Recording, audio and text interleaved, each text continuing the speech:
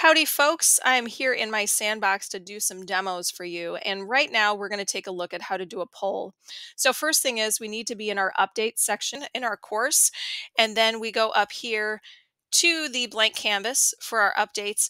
And we can go ahead and add things that we want. I'm going to use this. I'm going to drag this down so I can have more room to see what I am posting. And then I'm going to use this poll feature right here in the shelf. Once I do that, I can then enter the items that I want.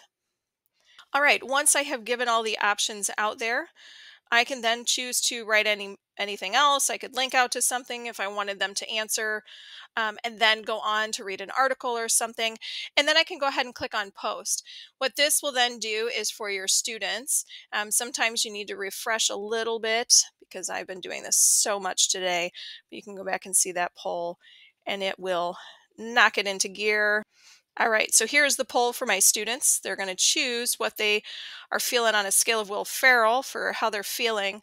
And this is anonymous. So once they go ahead and do this, I'm going to go ahead and say this here.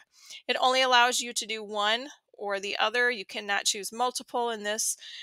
You would use assessments for that other feature. And then you could always have the kids comment on something.